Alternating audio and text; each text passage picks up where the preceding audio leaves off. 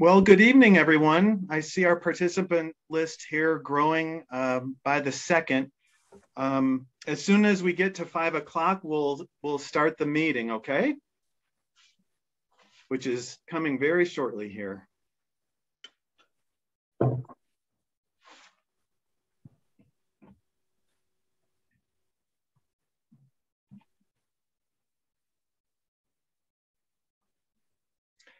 All right, I'm gonna get us started on time here. Well, welcome everybody.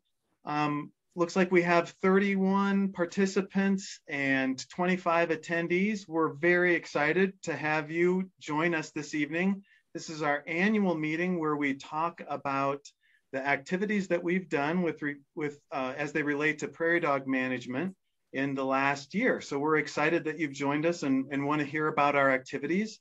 And then the last part of the meeting, we're going to start a discussion about our lethal control moratorium, and we're very excited to get your comments about that topic as well. So tonight, I'm going to lead us off. I'm Jeff Moline. I'm the planning manager for Boulder County Parks and Open Space, and we're going to have two other speakers this evening. Next, following me will be Rob Alexander. He's our senior ag resources specialist. And then following him will be Susan Spalding, and she is our senior wildlife biologist specialist. So those will be the three speakers. And then we also have Amy Schwartz, one of our resource technicians, on hand, along with Mike Foster, our agricultural division manager, and they'll be assisting answering questions this evening. So obviously, as you know, you've joined us virtually. So this is a virtual meeting. It is being recorded. And there is a Q&A feature, and feel free to ask questions in there. We're going to break up the presentation today. The first part, as I mentioned, we'll be talking about our activities from 2021, and then we'll break and have some questions, and we'll be able to both answer questions that are in that Q&A, and then as well, I'll be able to elevate people to ask their questions live this afternoon or this evening as well. So we'll have that, and then we'll, after that session of questions, we'll go into the discussion about the lethal control moratorium, and then at the end of the meeting, we'll have questions about that. So that's where we're headed.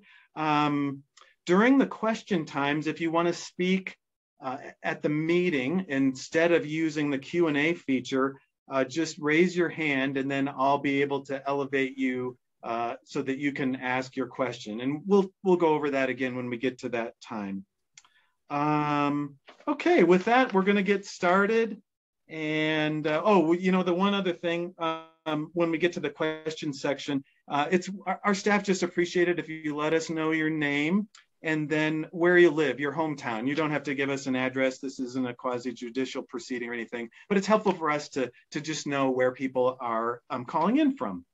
So with that, we'll get started. I think the next slide, Susan, is our tonight's agenda. I'm going to kick things off with an introduction and just provide a little bit of context for our policy, go over, and then we'll start heading into the activities for 2021. You can see Rob will be speaking, what he'll be speaking about, what Susan will be speaking about, and then those questions. And then again, the consideration of the lethal control moratorium.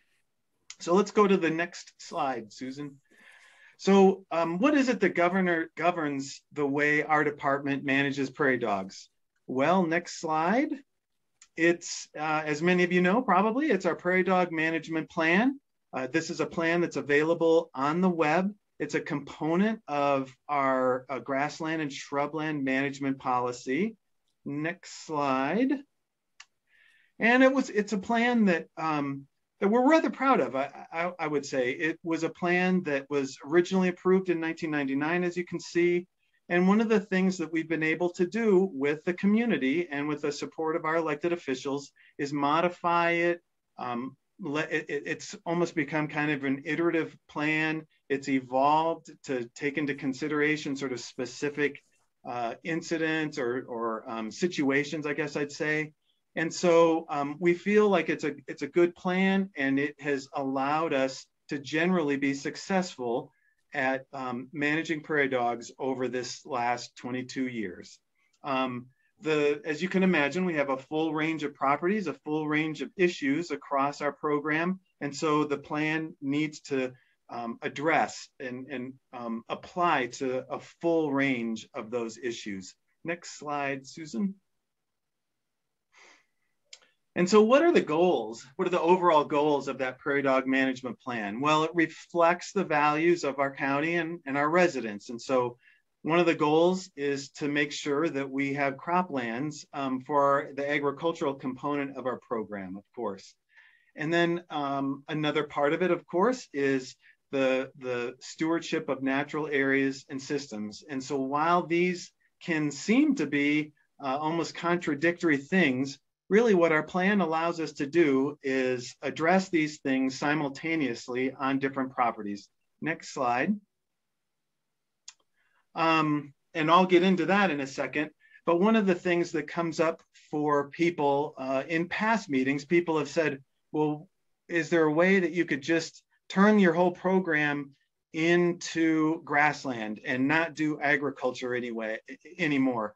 And we can't. The mission of Boulder County Parks and Open Space, as you can see there, you can read it, but it involves natural, cultural, and agricultural resources. And the goals for our department include providing and promoting sustainable agriculture. So this is, like I said, promoting and providing for agriculture is a core part of our mission. And so we need to have this plan to help us address both agricultural properties along with our natural properties that we let natural systems and ecosystem processes take place. So now let's go to the next slide.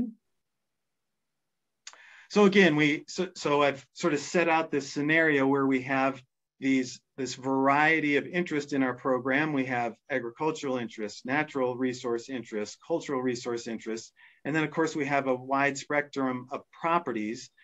And so next slide.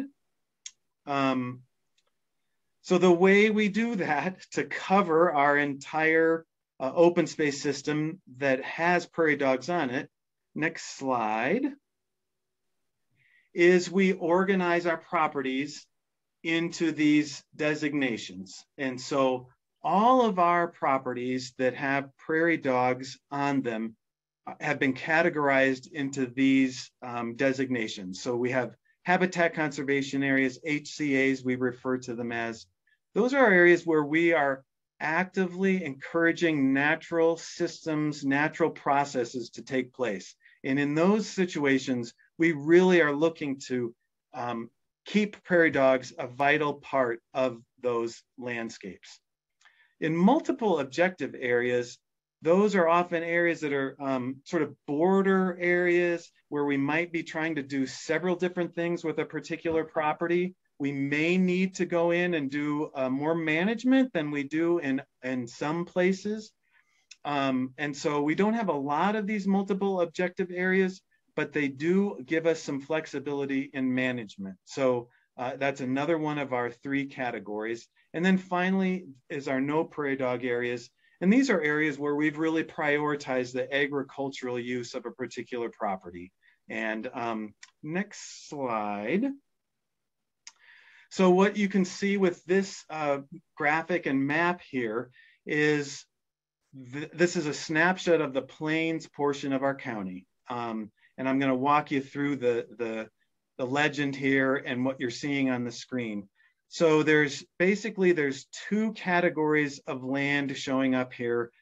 There's the green Boulder County open space. So we have 66,619 acres of county open space that we own and manage.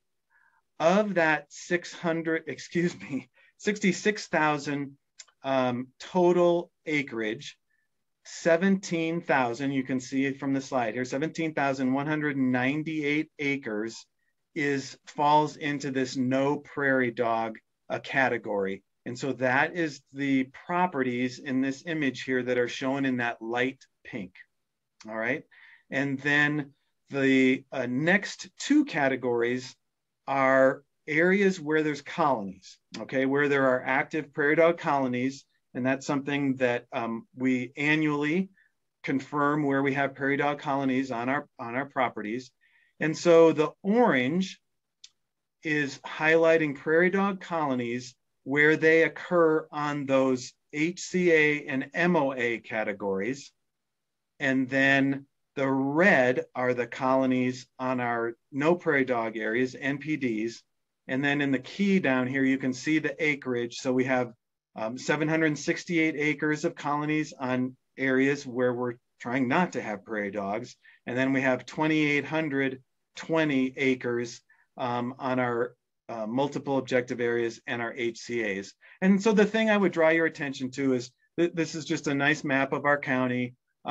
If you look to the north, on the north side of this map, you can see our large open space properties, Heil Ranch, Hall Ranch, and Rabbit Mountain. One of the things that I need to also mention about this exhibit is that it's displaying all of our open space in green, but not all of those lands, as you probably know, are suitable for prairie dogs. And so, you know, when you look at Hall and Heil, there's only small areas of prairie dogs because there's just not a lot of suitable habitat for them on some of those properties. Now, when you look at Rabbit Mountain in the center upper portion of the map, you can see we have many acres of prairie dogs in that area.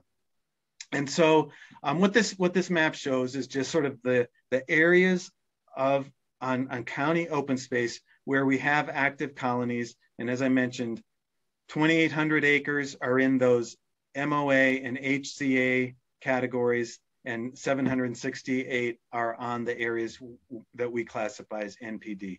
Let's go to the next slide now, Susan. And this just shows a close-up of that.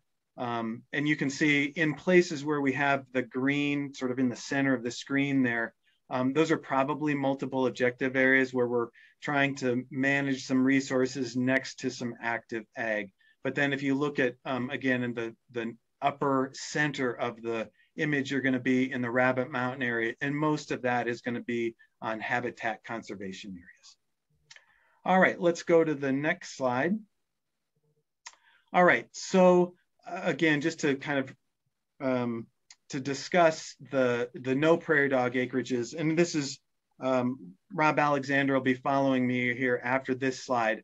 And this is where most of our management occurs, is on these acres where we're trying to remove the prairie dogs from our agricultural properties. So again, we have this 1,700 acres of 17,200 acres of, excuse me, 17,200 acres of NPD lands, of which, if you recall, there was 700 some acres of prairie dogs, so 4% occupied.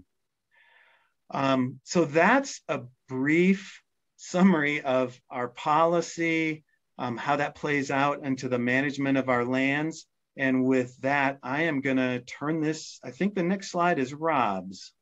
It is. Rob, take it away. Thank you, Jeff. Again, my name is Rob Alexander.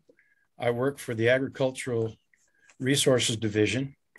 And my role in prairie dog management is that I supervise the on-the-ground removal on our NPD properties. So we have a crew that does the removal. I think many of you are familiar that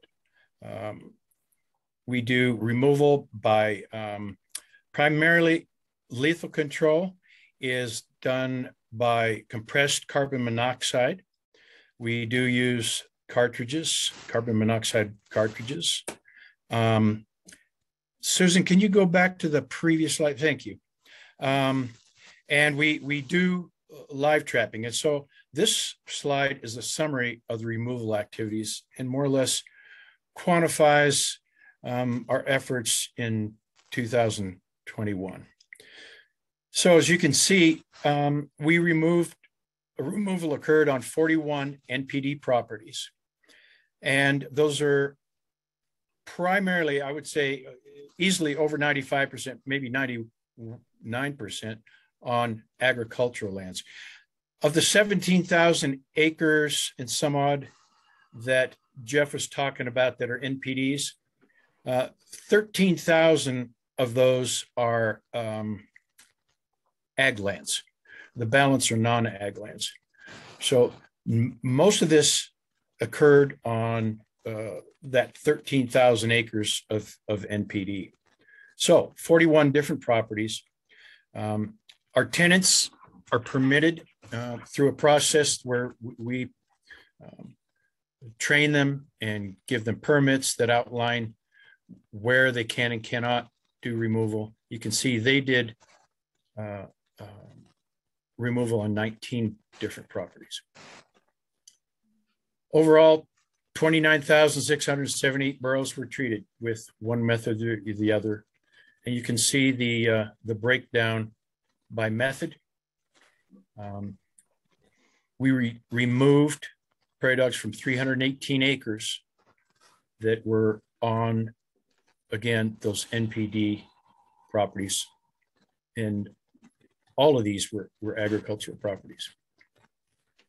We over the years, we've done less and less trapping, live trapping, but we still do live trapping. It does still play a role in our removal efforts.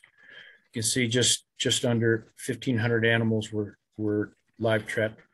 They're then euthanized, and some of the animals go to the black-footed ferret recovery program, and to support the raising of ferrets in that facility.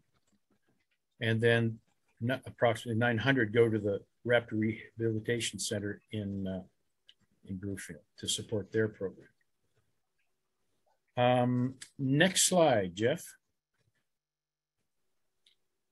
So if you looked at the overall map of the county that Jeff presented to show where kind of the juxtaposition of agricultural properties and where we have prairie dogs on colonies, this was kind of that central blob, big red blob in the center of that map. And this is what we refer to as the AHI complex, a large complex of properties consisting of suits, AHI, Loggerman, AHI, Longmont Farms, and the IMO property. So one of our strategies has been for several years is to keep up our efforts to remove and clear and try to prevent prairie dogs from recolonizing the areas that we've already cleared. This map kind of shows the progress that we've made on this complex. We've gone over this in the past several years, and I thought folks would be interested to see what's going on here, because there are some interesting things going on. So you can see the figures by acreages and how the colonies have fluctuated. And you can see, if you look at Loggerman Reservoir, is that largest body of water kind of in the central part of the complex. You can see that in 2018, east of Loggerman Reservoir was completely cleared, and the whole entire east part of the IMO property, which is north of Loggerman Reservoir, was completely cleared.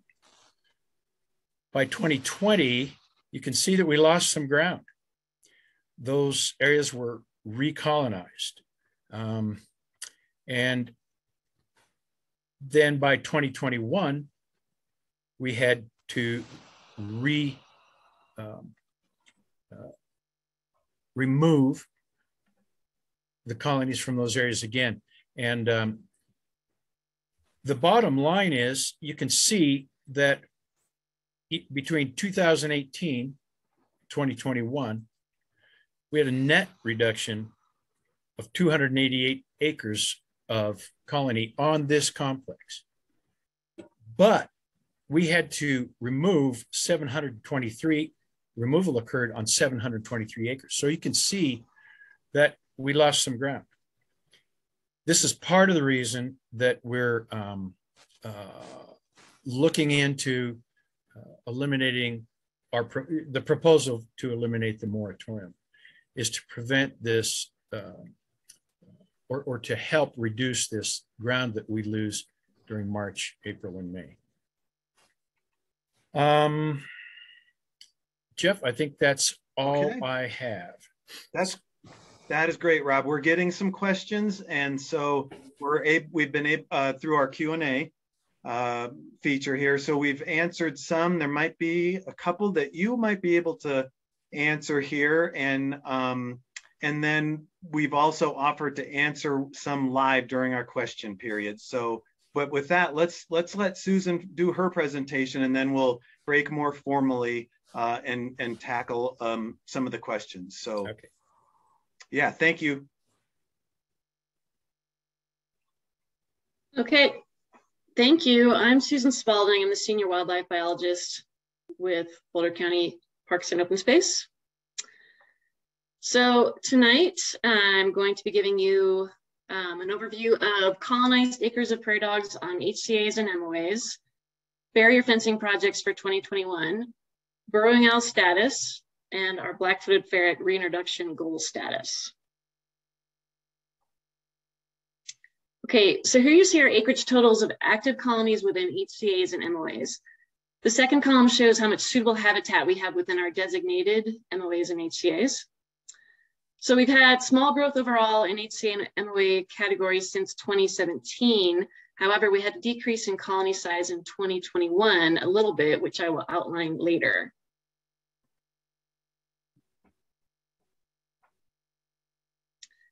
Okay, so here's the same information in graph form, but with data back to 2001.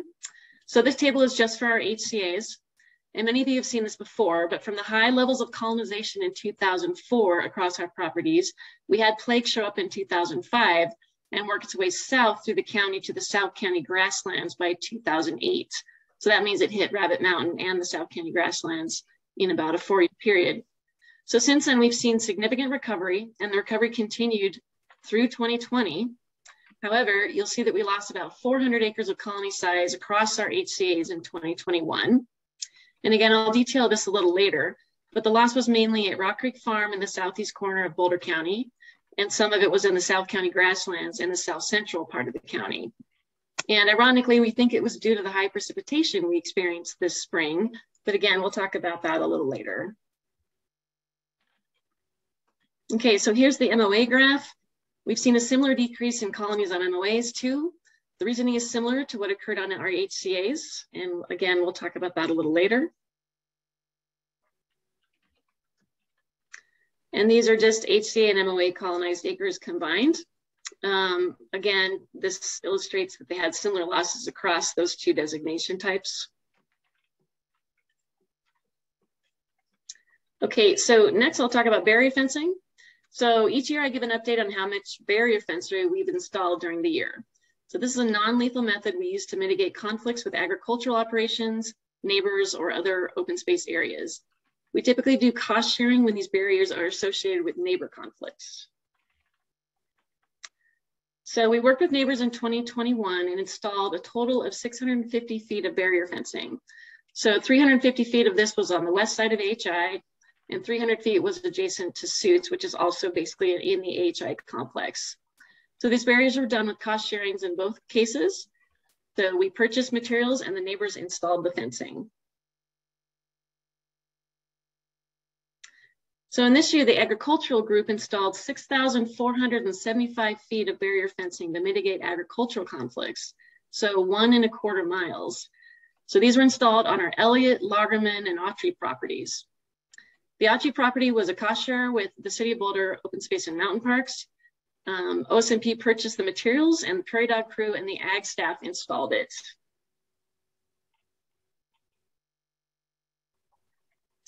Okay, so next I'll give an overview of our burrowing owl program in 2021. Our subspecies of burrowing owls are dependent on prairie dog burrows for nesting. They're listed as state threatened, and they are a priority species of special concern for the county and for our wildlife program. So again, they represent one of the main focus species for our program. So here's the nesting success for Boulder County and the City of Boulder OSMP since 2008. And you'll see that 2021 was a sort of moderately successful year. The numbers for 2021 reflect 2 nests on Boulder County open space, which fledged a total of 7 young. And the City of Boulder OSMP had 2 nests, which fledged a total of 1 young. I'm just gonna let you guys look at that for a second. Okay, so when we have nesting burrowing owls, we implement protection measures, including temporary trail closures and protection plans. So in order to find the owls in the first place, though, we have a robust monitoring program that we started in 2008 in a collaborative partnership with Boulder County Nature Association.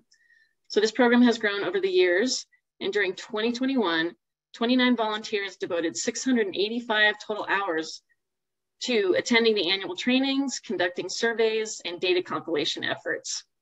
We definitely need this level of effort to monitor all of our prairie dog colonies for owls, including our NPDs, as there's no way we could do this with only staff. And we remain very grateful to our excellent monitors. They do a wonderful job.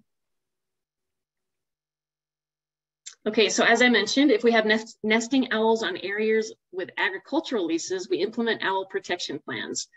So wildlife staff and ag staff works in close coordination with the tenants in these cases. So in 2021, we had 2 nests on leased properties, and our tenants were very accommodating and appreciated the direct line of communications and frequent updates on how the owls were faring.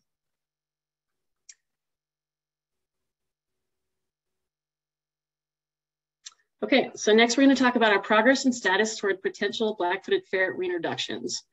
And as a quick overview, in order to host self-sustaining populations of wild ferrets, which is 20 females and 10 males, we will need a total of 1,500 acres of active prairie dog colonies. This number is based on the home range of a female ferret, which requires 75 acres of active prairie dogs to survive and to raise young. And these 1,500 acres have to be in relation to each other, not spread across the county. Okay, so in order to grow our colonies to reach 1,500 acres, we've been implementing plague control measures. Plague represents the greatest impact to prairie dogs and ferrets, so we need to mitigate this threat.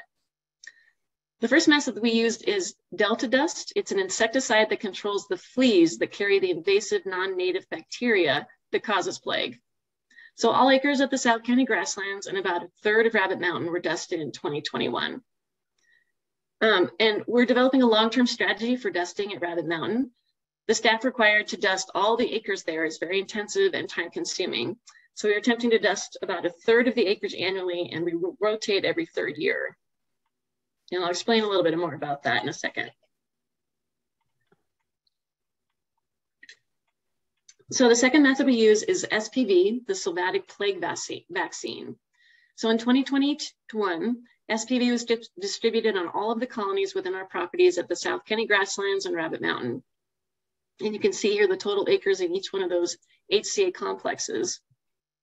And of course, sustaining healthy populations of prairie dogs helps many associated species, including raptors, coyotes, bobcats, badgers, 13-line ground squirrels, and many others. Okay, so this slide gives a summary of what this effort entails and the associated costs since we started our plague abatement program in 2016. So it requires significant funding, but also many hours of labor to implement. So again, I'm going to give you a second to look at all this. There's a lot of information on this slide.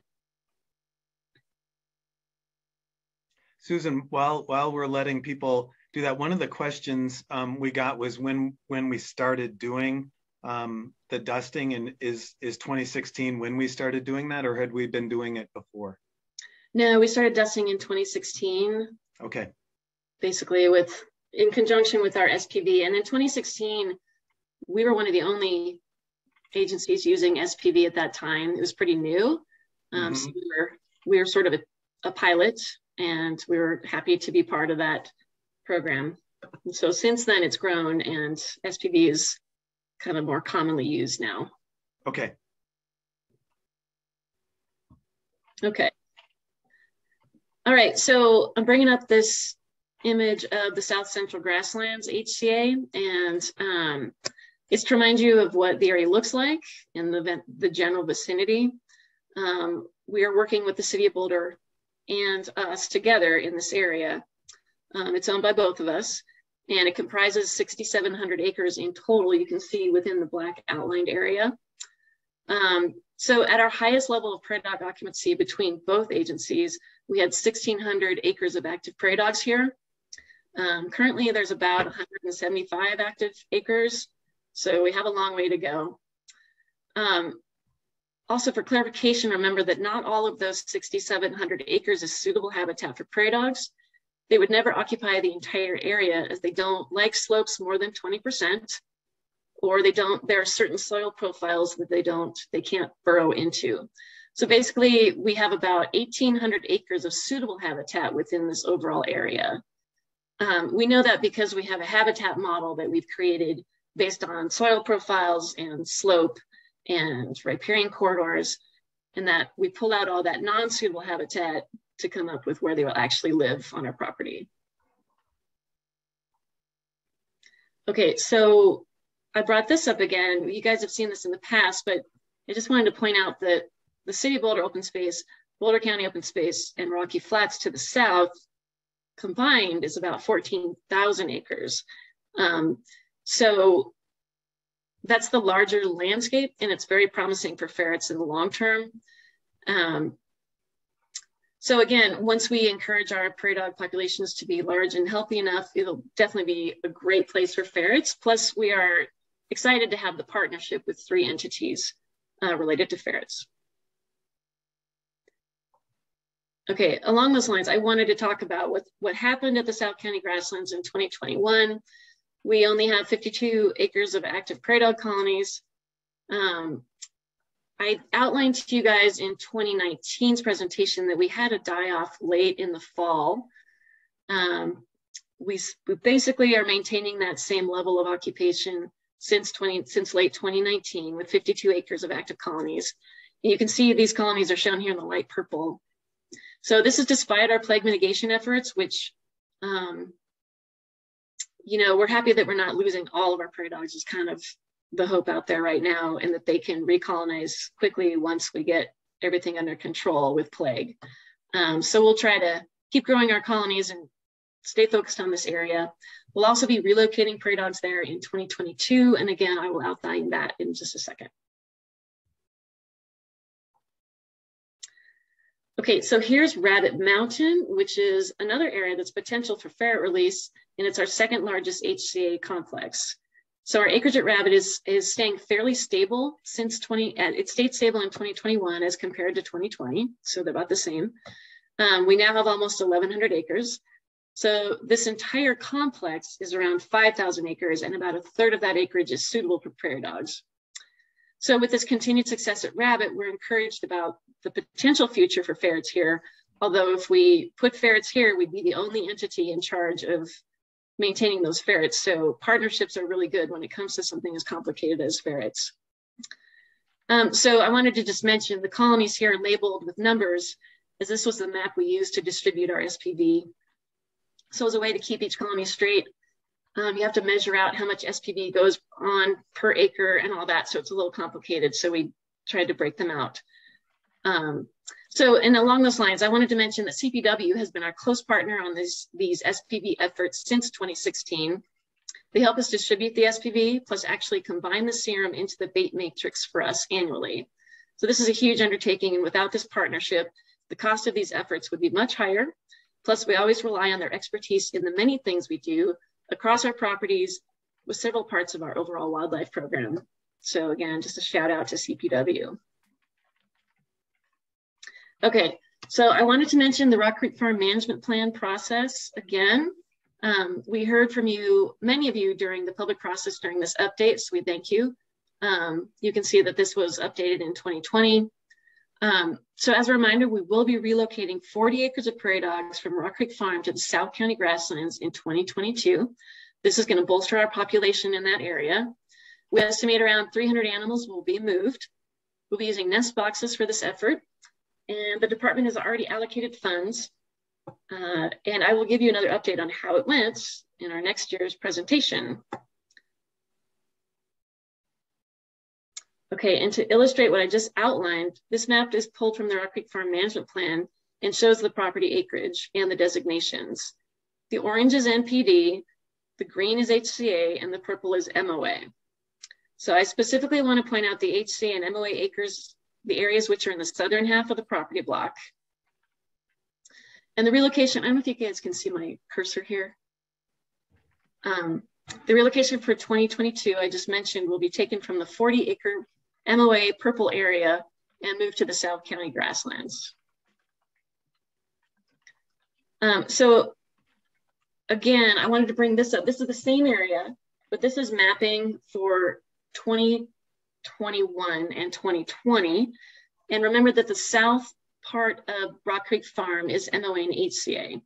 So the orange areas are the 2020 mapped prairie dog colonies, and the maroon areas of the 2021 map colonies. And you can see the significant change from last year to this year. So this is where we talk about what might have happened this year. We suspect that the precipitation this spring was ironically quite impactful to the prairie dogs in certain areas. We actually lost around 250 acres of occupied colonies at Rock Creek Farm due to the high vegetation response. The same situation happened elsewhere in the county and statewide, like including the Rocky Mountain Arsenal Wildlife Refuge. So we think that perhaps the tall vegetation caused the prairie dogs to move because they don't like their visual area to be impaired by tall vegetation. Also, that tall vegetation can make predation easier. The predators can sneak up on them more effectively and have more success in taking them out. So again, we learn more and more about prairie dogs with each annual variation. So yeah, a blessing in disguise, all that precipitation as far as prairie dogs. Okay, so more time for questions. So Susan and Rob, there's a couple that have come in on the Q&A that I thought I would kick off for you guys to answer, because at least one of them we said we would answer live, because I thought it was a really, I mean, they've all been great questions and comments. So let me first state that, and I appreciate people using this Q&A feature. And so we'll maybe answer a couple of those, and then I will open it up to the participants, and folks can, when we do that, you can raise your hand and then I'll call on you live here. So the first one was, there was a question about what's our department's process for making those initial designations of properties and considering whether they should be classified as MOA, MPD, or HCA. And then is there a process for how we would change, once we've made a designation, is there a process for how we would make that change? Rob or Susan, would one of you want to talk through that? Sure. Susan, if I miss anything, fill in.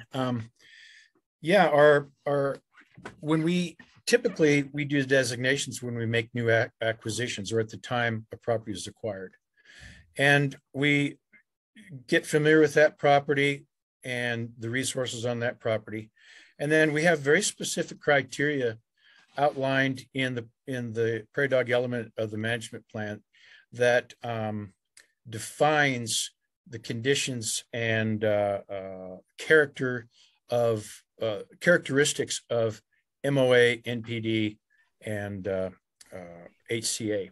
So when we have a new acquisition, Susan and I and other staff get together after getting familiar with the property, and we compare to the criteria. We have discussion, and those designations happen on our level. And then maybe Susan, you can maybe speak a little bit as to the formal process in getting those formalized at an update of the policy.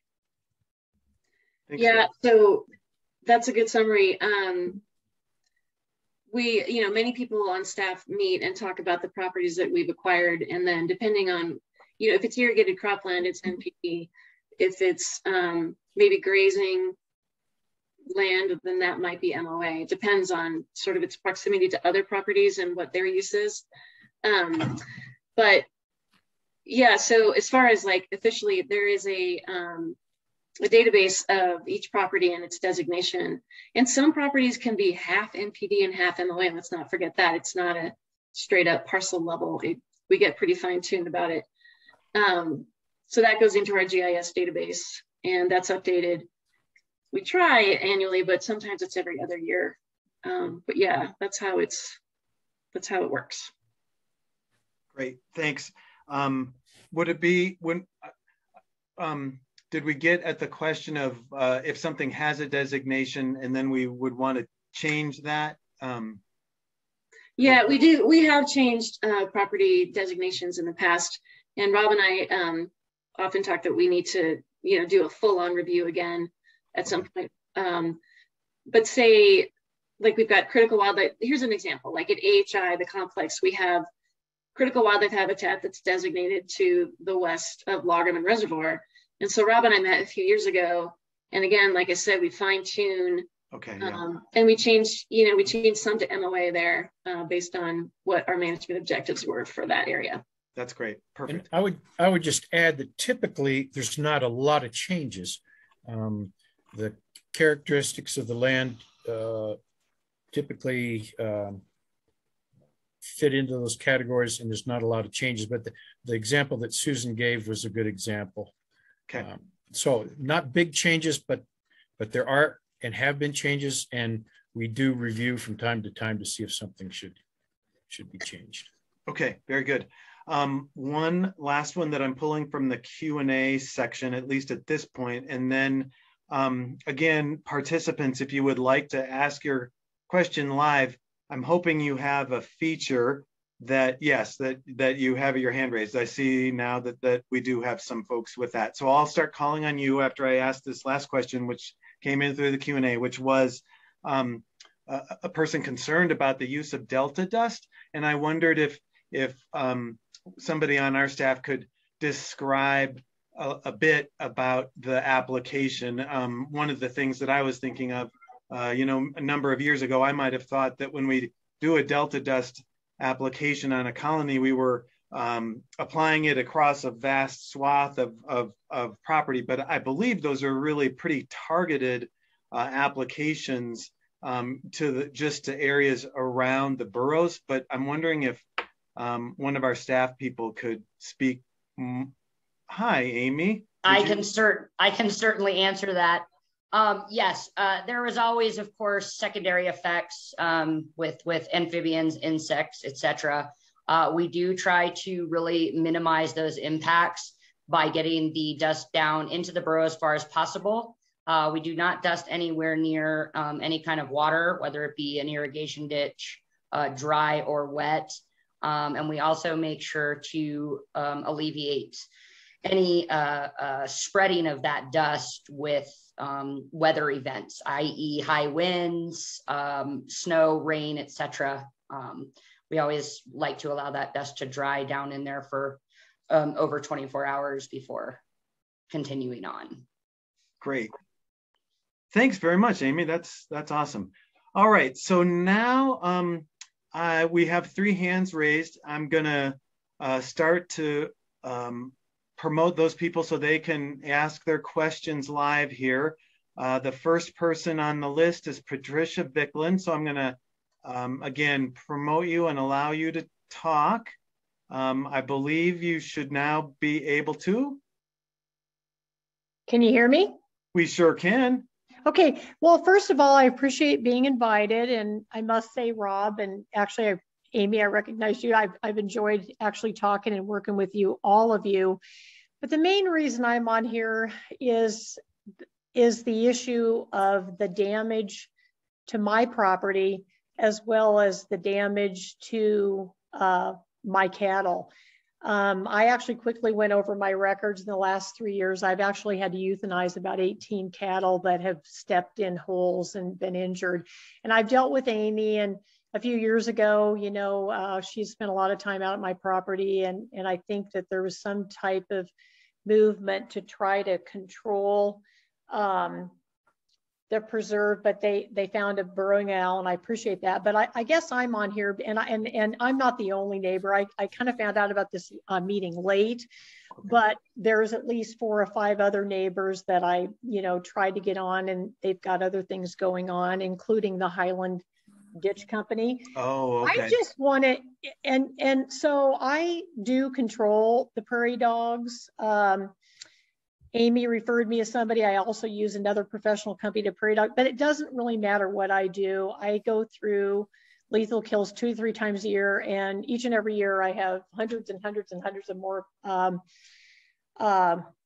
holes. And so I live, next to the Highlands. So they're all, in the area that's just north of the Highland Ditch. They're now running on the Highland Lake because I was a little late getting them. They kind of come through to my property through Bob Combs' property, who lives just next door to me. They are now moving across the street, across 83rd into a housing development too.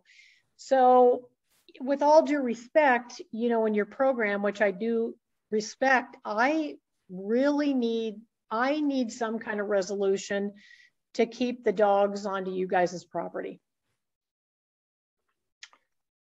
Yeah, that's a great comment. And I can, that it as we get into the specifics about a situation, we'll probably need to take that offline and work with you. But solutions could be buffers. And I don't know, it's possible that well, I don't know if anybody on our staff would want to make any more comments about that, but we definitely hear your concerns, and it sounds like we've tried to work on that over the years. So well, Rob, you know what, not to butt in here, and I do appreciate what you're saying, but the reality of the situation is that nothing is being done. And I have brought this up for many, many, many years, and it's not getting better, it's getting worse. My property doesn't even border you. It's borders another property that's very affected. And the thing is that, the minute that one of those dogs burrows a hole through the irrigation ditch, you've got another problem. But like I said, I'm bringing this up because I feel that I've contacted so many people within your program, and Amy's been out there, and I've really exhausted in trying to contact you to do something. And again, it's not getting better, it's getting worse. My property's being ruined, my fence line is screwed up, and my animals are being injured or killed. Okay. So it's a huge loss to me. And again, you have all the rights to preserve them all you want, but what I want to know is do they have the right to encroach on other people's property and ruin their property and their livelihood and their animals? Well, Patty, thanks for your comments. And I will be, getting in touch with you to address your specific situation. And so Amy and I can visit with you. We'll come out and take a look. We are aware of what's going on out there. You have a little bit of a unique situation, but in general, to the neighbor question, we have lots of neighbors, and we realize there are impacts to neighbors. And in general, we try to work with our neighbors on an individual basis and situation. We put up one of the primary ways is that we address it is with barriers, constructing barriers, cooperating on constructing barriers. We have done removal efforts. Part of the story is too, we are spread thin to a degree, and we are trying to get to our neighbors to the extent we can. We put a lot of resources into it. I know for now that's not helping you with your situation now, but that's the reality. And we will be up. I'll be in contact with you, and I think I mentioned by the middle of January, we'll arrange to come up and look at your situation and see what we can do. All right. All right. Thanks, Patricia. I'm going to move us along. If you have another question, feel free to raise your hand again, okay? All right. Moving on. Next in line is Dana Bovey. And let's see. Dana, I think you should be able to speak. Okay. Yep, we can hear you. All righty. First thing is I asked in chat, but one of the things I'm curious about is I didn't hear anything about some of the decisions that were made at Holmberg after the whole Holmberg planning process. It was an understanding that there was going to be research. It seemed like there was going to be some announcement to the public about what, how the prairie dogs would be removed, what the plan is based on, what information, what science, what have you. And I must have missed that. Was that put out, that information put out somewhere that the public could access? Go ahead. Yeah, so Dana, you're right. My goal was to get some literature review done and try to figure out how to maintain prairie dogs in that southeast corner, but also allow the grasslands to recover to some extent. But we were thrown a curveball with the high precipitation this spring, and you saw how many prairie dogs, how much of a contraction we had in their colonies this year. So it was unexpected. And so it's sort of like, we're sort of wrestling with how do we maintain those areas with the less density of prairie dogs on them. So it's kind of, we swapped positions where we had a lot of prairie dogs and now we have very few. So we're kind of wrangling with that right now. Well, I'm a little concerned in that, number one, that didn't seem to be a follow-up on what was promised, in terms of at least what we heard during the planning process. And two, it all sounds to be about precipitation and tall grasses, but you guys planted all those tall grasses in there in June. And I didn't hear anything about that either. Well, I think that what we can do is release to the public our plans for our revegetation, but that the area in the HCA that I'm talking about, the southeast corner, that's all native vegetation response. We didn't plant in there. You're thinking of the MOA areas probably. We did plant one area of MOA, but the rest of the MOA was not planted. So again, it's about communicating what we've done and what our plans are into the future. So yeah. So the other part, briefly is, I brought this up to Jeff as well. And, there's a discussion about this being an adaptive process, because changes are happening, not just on open space, but surrounding as well. And what we brought up, the last few years is, and we brought up an example at, south part of Rabbit Mountain, is a concern, just like over near on the Prairie property by the hygiene nest. We're not looking for a change on all the MOA lands in terms of the language that's in there on MOA that would allow up to 99.9% removal of prairie dogs. The language is there to do that. Our concern is that, Jeff says, well, we haven't done that in 22 years, but what's the guarantee that that might not happen at some property like, where there's a great dependence on those prairie dogs, like around the hygiene nest where you have golden eagles, wintering Frugious hawk, bald eagles, and then also at south of Rabbit Mountain where, we discovered a communal roost there, not only bald eagles, but we've also seen, 2 or 3 Frugious hawks also roosting in that area. And that's designated as an MOA within half a mile of that roost, which again, could be allowed to, to remove up to 99 or more % of those prairie dogs. Why in certain areas is there no flexibility at all to look at that language? Well, I think the answer there is just like there is for all aspects of our management, not all of it is covered by written policy. And you have 150 professionals here at Boulder County Parks and Open Space that are doing our best to manage those properties for the public trust. So I guess I would say that that there could be a number of things that people could ask us about the management of the landscape that isn't covered in a policy. And I guess part of my response, Dana, and you've heard us talk about this before, is that this is not an area where we feel like we need to make a change in the policy. We've been able to address these issues as they've come up, and the way the policy is written now provides us kind of the flexibility that we need, I guess. So Can I add something? Can I add something specific?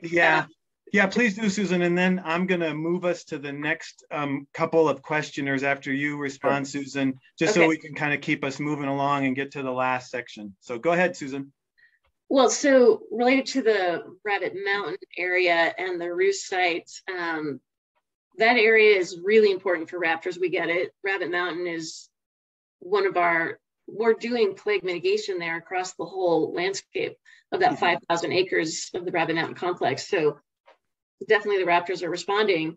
So that I feel like is, we're doing really good there. The South County grasslands is also incredibly important for raptors, and we're trying to grow our colonies there with, plague mitigation and also relocations. So, those are the areas of focus for us to grow our colonies as big as we can for ferrets and for raptors. So again, it's a balance across our landscape of where we prioritize HCAs, and MOAs are also part of our conservation. We don't prioritize MOAs for removals. So that's why I present information on HCA and MOAs together, because they make up the whole story of conservation.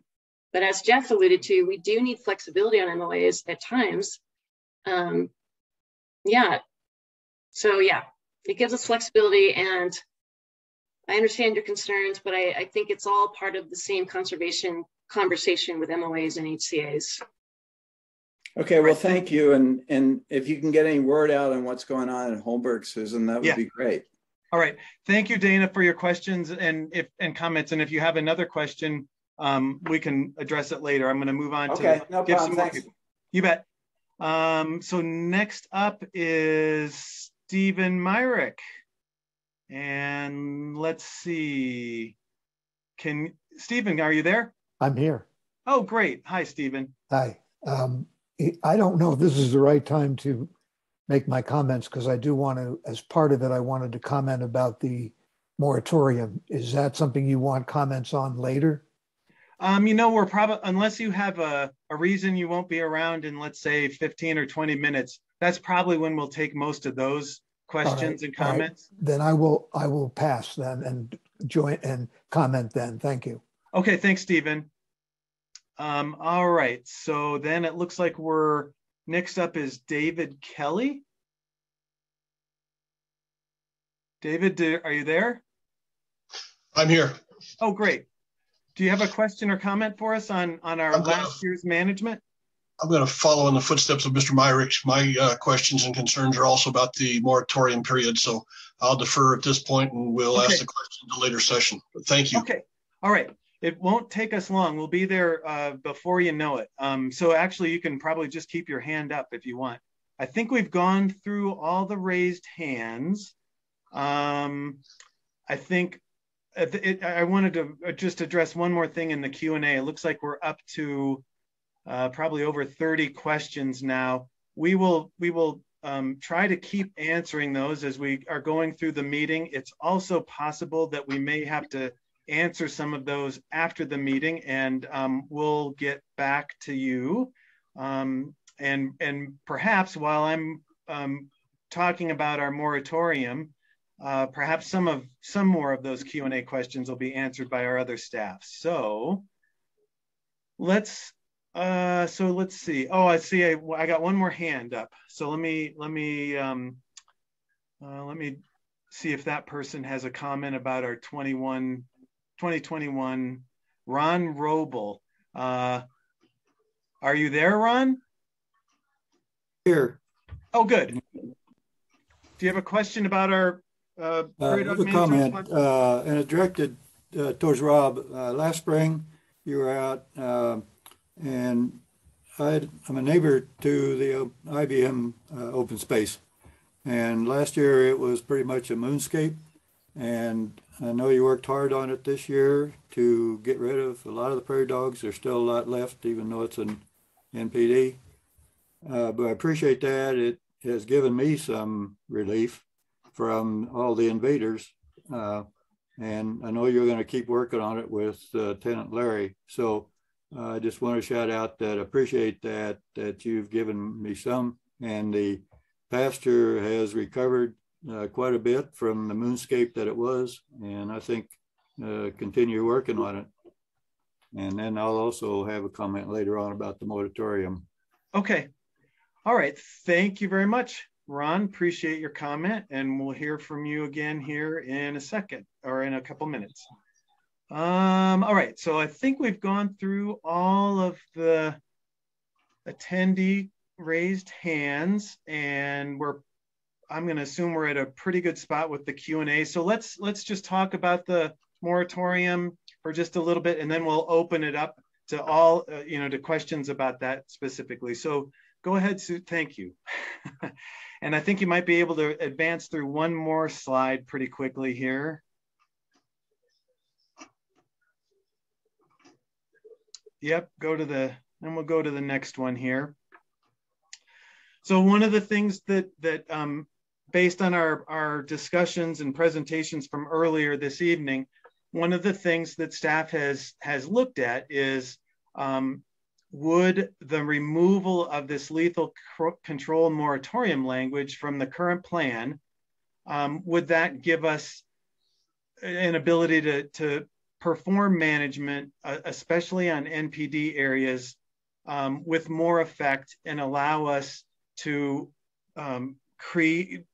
do what those NPD areas are asking us to do, what they're classified to be, which is no prairie dog areas.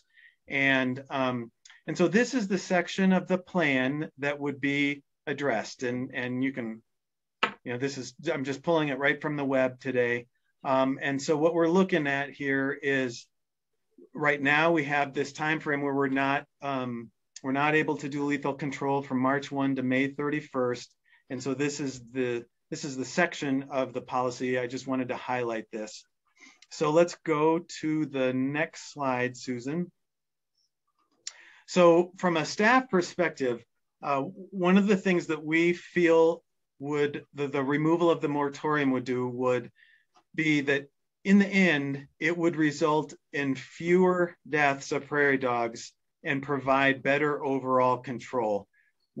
And I might let other staff explain this in a little bit more detail, but what the spring moratorium ends up doing is allowing a lot of births of prairie dogs that then really increases that population, especially if you recall Rob's discussion about the AHI property where prairie dogs are, we get them under control, but then during this moratorium timeframe, they expand into areas again. We are faced with going back and removing them from areas that we had previously done.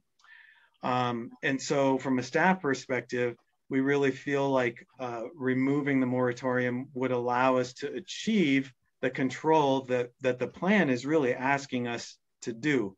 And then what that control does is then it allows us to reduce the impacts that are happening to our ag properties and in effect to our tenants' operations. Let's see the next slide, Susan. And so we have, as you've heard, and you've heard us talk about it, and then you've heard some of our neighbors explain how we haven't been able to get at the same level or the level of control that they'd like to see us. So we just have had trouble successfully clearing these no prairie dog areas of prairie dogs with this moratorium. And so we're going to make this request to lift the moratorium. So with that, let's go to the next slide.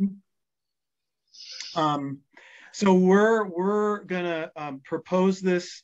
We've got a public process for this proposed change. And I believe that this will be open tomorrow with a public comment form.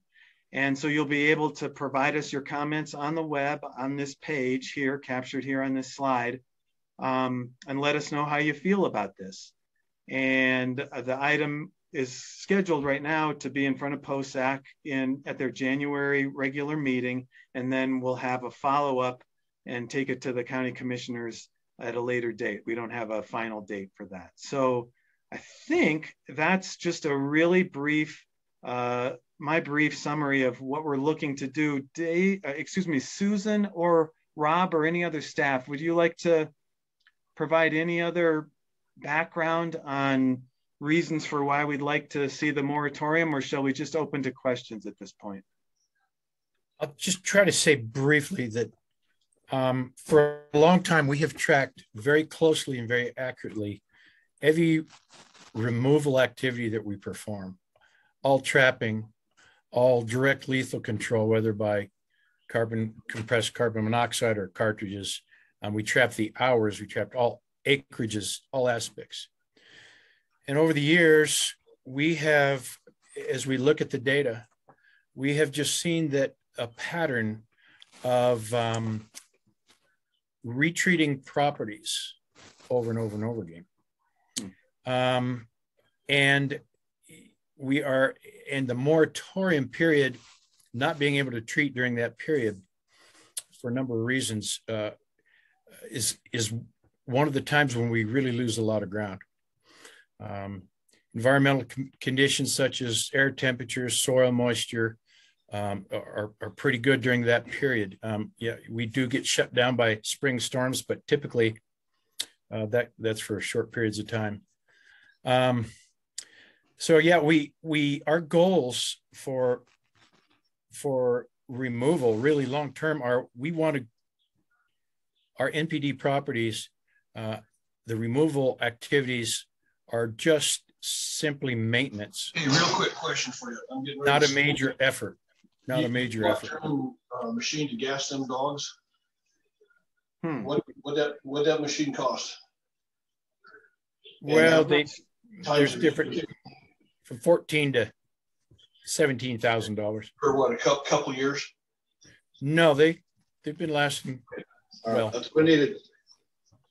Thank you. Thanks. Anyway, the bottom line is we want to get on top of removal on our NPD property, so it's reduced to a maintenance activity only. And instead of treating 30,000 burrows a year, or we're down to 4,000 or 5,000 burrows. That's really where we're trying to get. And we believe that if we continue the moratorium period, it's going to make that much more difficult to reach that point, take much longer. Okay, Susan, anything to add to that? Mike? Jeff, I'd like to add a quick thought to build off of Rob's point. Rob, thanks so much. I think you made a very elegant point. And I just want to add that in the context of our agricultural land, so right now, each year we spend about 20% of our agricultural revenues on prairie dogs that take up less than 5% of our agricultural lands. So thinking about this from a dollars and cents standpoint, we're spending 20% of our agricultural revenues on prairie dogs that are on less than 5% of those NPD lands. So from my perspective, this is way out of balance. And to Rob's first point, our goal is to treat fewer prairie dogs in the long run. And by eliminating this moratorium, as Rob mentioned, we will be able to do that in a few years and get to a place where we can be in maintenance mode. And I want to be really clear, we're not talking about treating prairie dogs on the MOAs or the HCAs, where this moratorium is to be specific, so we're treating on only those NPD lands. Great. Thank you very much, Mike. Unless Susan wants to add anything, we'll go back to the live questions or comments. Susan, do you have anything you want to mention or? No, I'm good. Thank you. Okay, thank you. Thank Thanks. you. We probably could even, you could maybe even stop sharing your screen if you'd like. Or we can hover on the questions, that's fine too. So let's see, let's go back to Stephen Myrick. And I think I've got you unmuted, Stephen, if you want to offer your comment or question. Yeah, thank you, Jeff. You bet. You asked about, I live in unincorporated Boulder County, very near the AHI Lagerman property. Rob knows me. Rob knows me quite well. I'm on that property a lot. I'm also a POSAC member, but I'm not here to speak on behalf of POSAC. I want to speak as strongly as I can in favor of this moratorium. It's long overdue, ending the moratorium. I see this property constantly. I ride it constantly on my horse. I hike it. And I've seen Rob and his crews out there, and this is a never-ending cycle of rolling the rock up the hill and watching it roll back over you. To call this I think you would call it a Sisyphean task, is to put it nicely. And I want to speak as strongly as I can in support of the ending of the moratorium as the staff is suggesting. I also want to say that I do appreciate the efforts that the county's making. I'm talking specifically of on these areas, including the barrier fencing that was done along 63rd. I appreciate that. But I think this policy is long overdue for a change and will be ultimately quite beneficial. And as you point out, result in a lot less work in the future. I see Rob's crews out there with the machines constantly. I ride by those areas in a few months or later in the same year, and I see the return of in those NPD areas. I also know the farmer who is a tenant there. I know him pretty well, and I know the struggles he's had. So I just want to say I think this is a long overdue suggestion. Thank you. Thanks, Stephen. The one thing I just needed a couple of housekeeping things here for me to help things stay under control. We've got 10 raised hands now, and so if you some of them might be from before. So if you don't want to speak on this particular topic now, maybe put your hand down. But if you'd like to speak on it, we really do want to hear from you. And I'll just start calling on new people here first.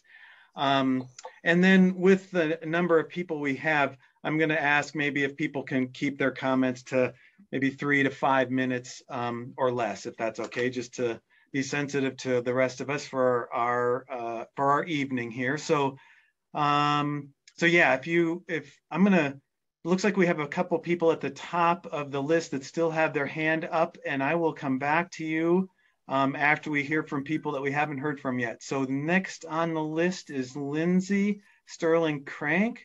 And so I think I've got you. Can you hear me okay? We sure can, Lindsay. Hi, welcome.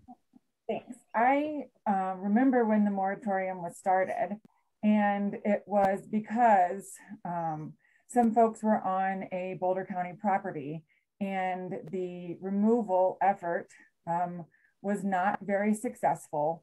And some citizens came across a burrow where an adult female and her pups were trying to crawl out of a burrow that had been treated, and they were all dying and suffering above ground. And it was not okay. Depending on who you are on this call, it was a cruel and it was an inhumane moment to be a part of, and it wasn't okay to see an animal suffering like that. So that I respect why the moratorium was initiated initially. And what I'm wondering is why the exception in the moratorium isn't working. You have an exception in there that says except for individuals attempting to colonize an NPD without prairie dogs. If these areas are free of prairie dogs as of March 1 of each year, direct lethal control may be used to prevent recolonization during this time period. And the reason the exception was written into the moratorium was to prevent the situations and the repeated control that Rob and his crew are talking about.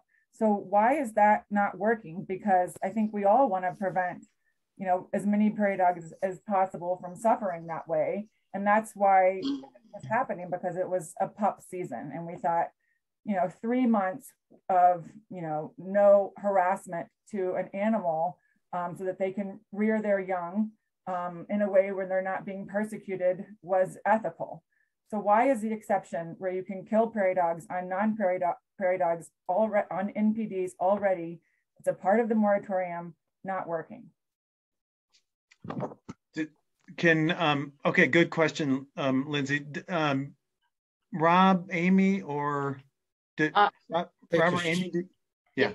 I'll take a shot, and then Amy, you can. Okay.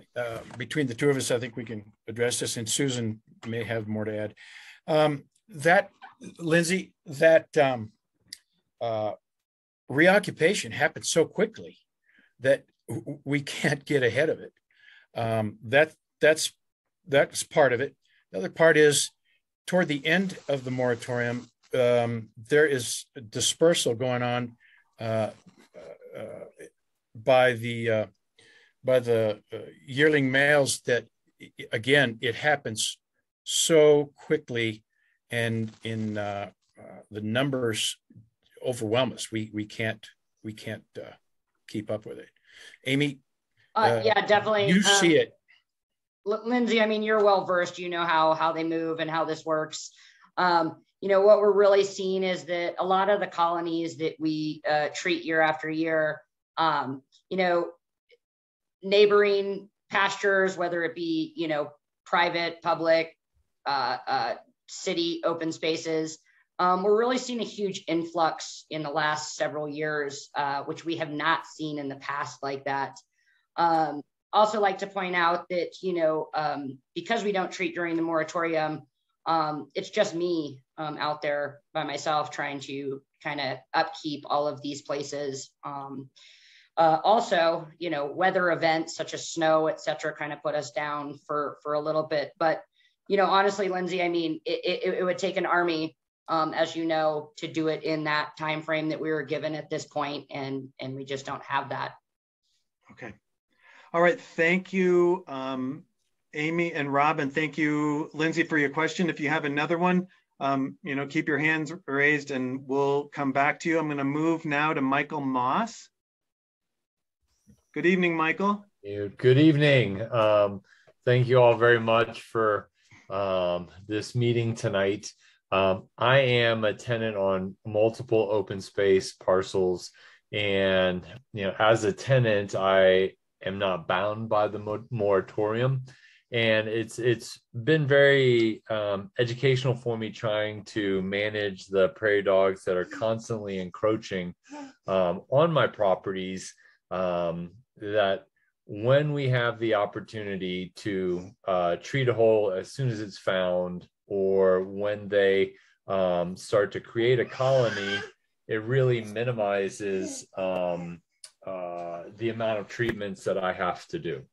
And by taking the treatment process out of the realm of possibility for the staff for 3 months, when they are really moving and really breeding, is just getting us to fall farther and farther behind and having more and more damage on our ground. So, you know, as an ag tenant, I'm very supportive of this change in the policy. Thank you very much, Michael. Let's see here. It looks like next we have Suzanne Webble. Good evening, Suzanne. Hello. Can you hear me? We sure can. Hi. Okay, so I live on the east slope of Table Mountain between there and 63rd Street on a farm that is sandwiched between prairie dogs from OSMP to the north and an incursion of prairie dogs from AHI, Boulder County Parks and Open Space, to the east. And I appreciate staff having worked really hard to get ahead of the massive diaspora of prairie dogs on irrigated agricultural lands, including my own. Your slide talked about the benefits of lifting the moratorium for the county and for tenants, but it's also for the benefit of neighbors. And I would love to see you add that to your slide the next time you show it. Anyhow, so I think staff needs all the help they can get to keep making progress. And the moratorium has prevented them from keeping that progress, keeping a hold on it, and they just keep backsliding. Like Steve Myrick said, that was a great analogy. So I support removing the moratorium so they can get ahead of the prairie dogs where we've all agreed they need to be eliminated. Thanks. Thanks, Suzanne. Let's see here. Next, it looks like it's Scott Miller. Hi, Scott. Yep. Hi there, can you hear me? Yeah, we sure can. Yeah. I guess as a tenant for 20 years, give or take, down at Rock Creek, I've seen this whole thing work firsthand. I was actually the first tenant that was allowed to do any prairie dog control on an open space property ahead of the policy that got set. And the moratorium doesn't work. It's because that's when the pups are being reared. You basically shut everybody down at the time when your prairie dog numbers are getting ready to explode, and when they get on the move. And so it's like letting all the animal, it's like having a pet store and letting all the animals out and then having to clean them up. It's just, it doesn't work. And the policy was flawed from the beginning. It got it twisted off of a Colorado Department of Wildlife policy that says that because the pups are being reared during that time, that you cannot trap during May through June or March through June without following it with lethal control to make sure you don't leave orphan pups in the burrows. But everybody does lethal control anyway, so it was a moot. Oh, we might have lost Scott. Scott, are you there? Yeah, can you hear me? Yeah, now we can again.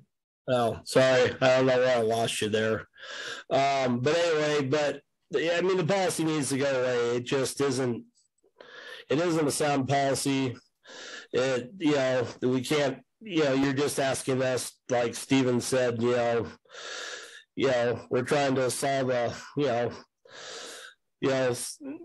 bail out a boat with a thimble. It just doesn't work. And we need those 3 months to make a dent in things and keep our progress going forward, controlling prairie dogs on these MPD areas. Got it. All right. Any more, Scott? Thanks. That's it. Okay. Thanks very much.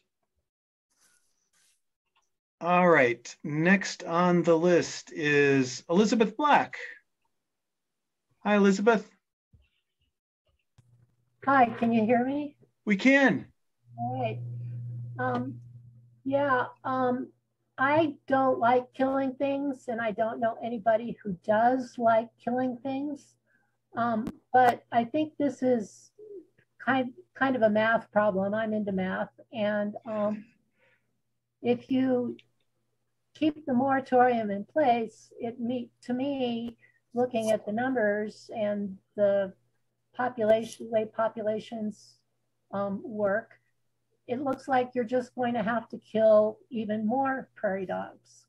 I think the point is to try and kill fewer prairie dogs in the long run. And by getting rid of the moratorium, I think that's what's going to happen. because you won't have to be going back over and over again and killing more and more and more prairie dogs that have repopulated during that moratorium period.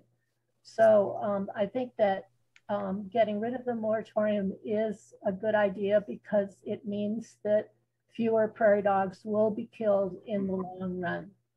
That's it. Okay, thanks very much, Elizabeth.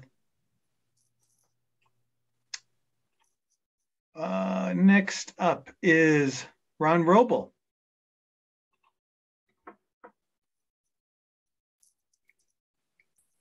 Hi, I was up earlier. I deferred this to later because I'm in favor of getting rid of the moratorium as a neighbor to an NPD. Okay. Watch staff try to control them during the rest of the year. And then the explosion happens in the spring and I'm affected by that. And it just doesn't make any sense that we're, you know, like Elizabeth said, we're just raising them to kill them. That's all I have. Okay, thanks very much. Let's see here. That brings us to Kent Hambleton.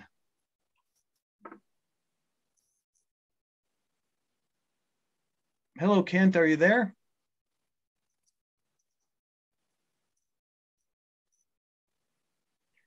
Hi, okay, Kent. There. On mute. There you go. Mute button. We can hear you now, Kent. Okay, great.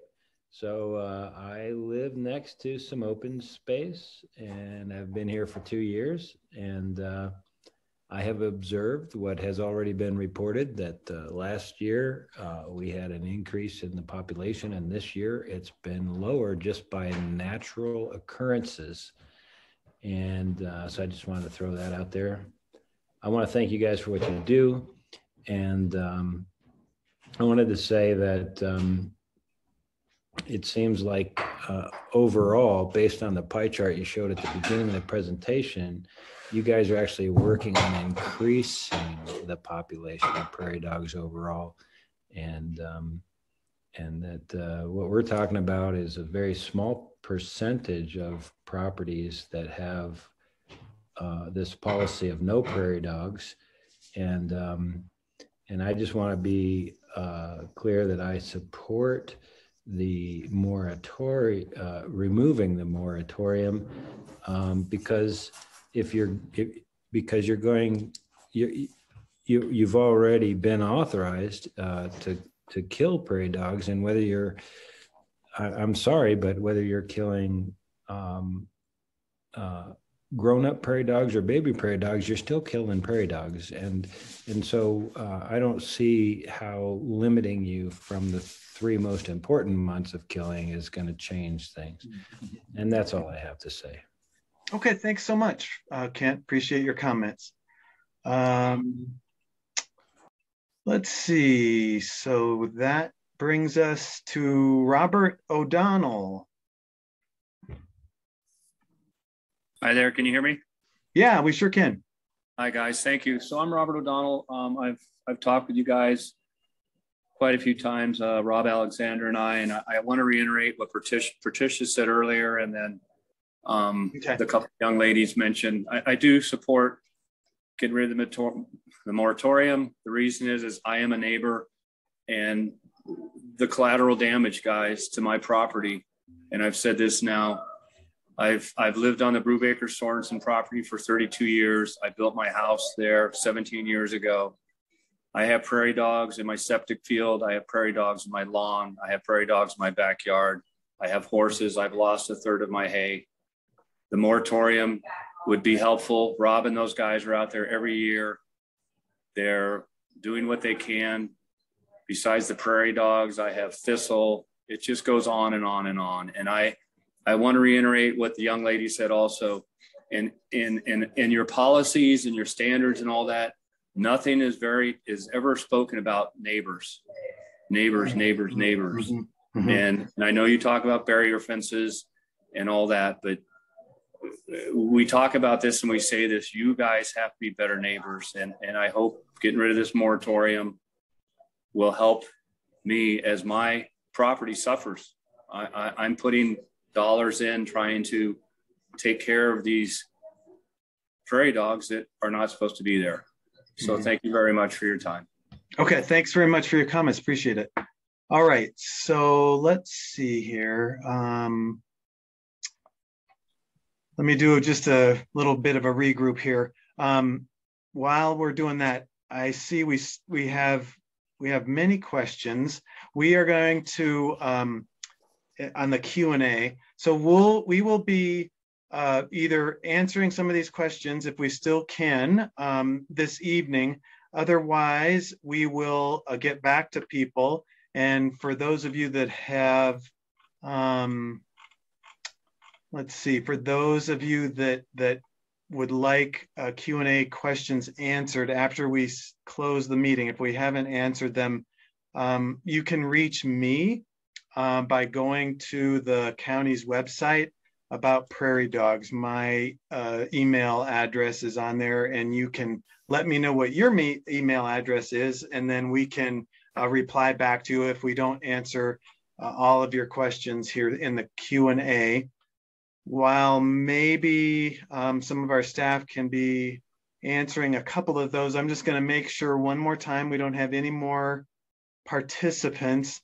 And I'm going to I might have to either if you want, if you can lower your hand, but if you have it up still, I'm going to start calling on you. So I am going to, so Patricia Vicklin, I'm going to see if you want to add something from your previous comments. Patricia, would you have anything? Actually, that was an accident. I don't know why I hit that button. I said everything I need to say. Thank you. Okay, thank you. No worries. Let's see. So next is David Kelly. Do you have anything you would like to add to your previous comments or not? Yes, I would like to add to those. Great. I concur with, I think, the majority of the people here of removing the moratorium for all of those valid reasons, but I would like to add some of the economic impact to the operators, the tenants. We do have a property, the AHI, and with this moratorium in place, as it's already been explained, the population has exploded on our property and reintroduced themselves in areas that were previously treated and cleaned up pretty well. One of the problems with that is, as the prairie dogs come in, you all know this, the grass goes away, weeds have come in, and over the last 2 years, we have, in the last year particularly, we have sprayed, and it's about 80 to 100 acres of that property, about 10 to 15% of it. And we have sprayed the property twice. We then went out and worked the property and seeded it into grass to reestablish the grass that was previously there. And then we turn on the sprinklers and the irrigation and have a pump bill to water it. And between the seed, the sprinkler, and the fertilizer, we've spent probably additional $10,000 to $15,000 a year trying to reestablish grass that was previously there. If that grass had been reestablished, we would have permanent grazing and haying that we could harvest crops off of. But because we can't, it's impacting us by 10 to 15% of the acreage. It's impacting us by 10 to 15% of the animals. We run a cow-calf herd there. So we're losing production on 10 to 15% of the animals. We just sold some calves recently, and they averaged 770 pounds at about $1.40. Well, if you do the quick math, that's over $1,000 a head. So if we've lost 10 to 15% of our herd production, that's 10 to 15 animals a year, there's another 10 to 15,000. So we've got 10 to 15,000 in expense. We've got 10 to 15,000 in lost revenues. And as Rob put earlier, those guys are excellent to work with, but they're stretched so thin, they just can't get around to it. And our property is a prime example of that explosive reintroduction of prairie dogs as they expand. We're trying to assist in the county with that. We went out and bought our own machine to mitigate prairie dogs, and that cost us another $16,000 that's out of our pocket. And we went through the training. We work in cooperation with Boulder County Open Space. We're doing everything we can, but it's a very expensive, there's $30,000 that's impacting our bottom line because of problems like this. So, that's my input on it. Thank you very much. Thank you very much, David. All right. I've looked at the Q&A with our staff. I think we've answered most of the questions. And Jeff, one question. Ruby has a really great question. I think Susan would be best to answer that.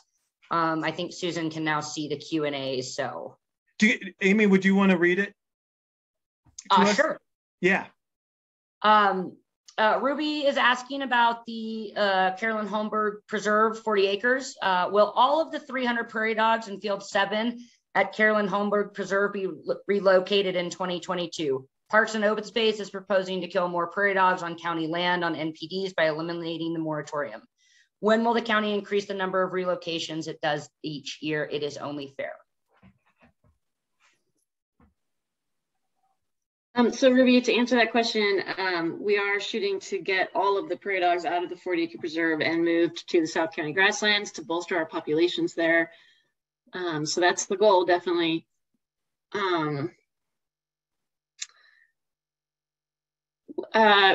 We haven't done a relocation for a while, so this is the first one we'll be doing.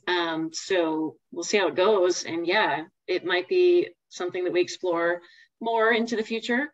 We'll see how this one plays out. And yeah, I see your point. Yeah. It's another tool in our toolbox, relocations. Yeah.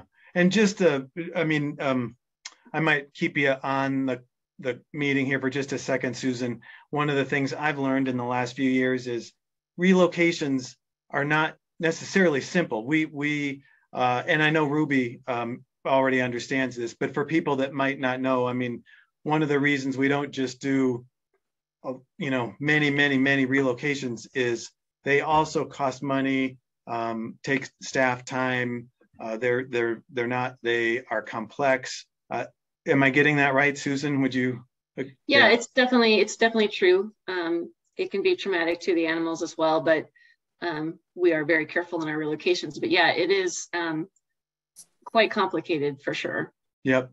But and then all that said, we have tried to keep that aspect of our management as an option for us as well to try and do that. So yeah, good question, Ruby. Thank you, Susan and Amy.